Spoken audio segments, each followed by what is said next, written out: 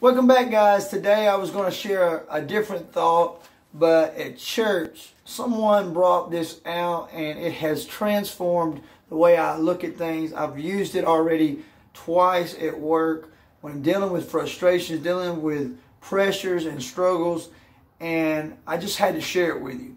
In Galatians 5 and 24 it says, "And they that are Christ's have crucified the flesh with the affections and lust." Now, as he had mentioned Sunday, he had thought that the affections and lust were basically talking about the same thing. But when he had looked up the word affections, and I looked it up as well, in the Greek, the word there is not translated as affections, but only that one time. Pretty much almost all the other times it's translated as struggles or afflictions. And it actually means your afflictions and your struggles and the things that are happening to you. So the way he put it was the two things that we are to crucify are the lust, or the things that we feel toward other things that are not godly, that are not within his will. And we're to crucify the affections or the struggles and afflictions, how other things make us feel. So I'm at work and I'm going through all of this pressure and stress, and I'm like being overwhelmed by it. And all of a sudden this scripture pops back into my mind and I go, Lord, I remember this affection. It's talking about struggles. It's talking about afflictions. And I'm to crucify that. The things that are making me feel pressured, I'm not supposed to feel this way.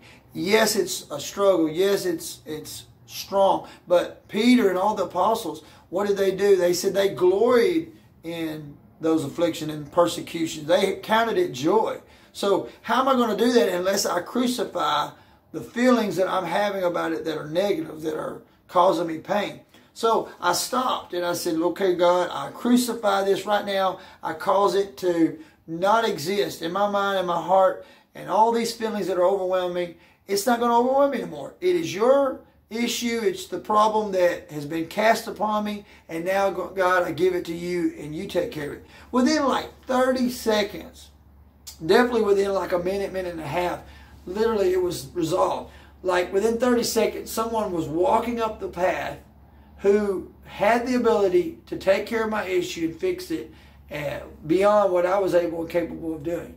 And yet again, a couple of days later, I'm at work and I'm feeling overwhelmed.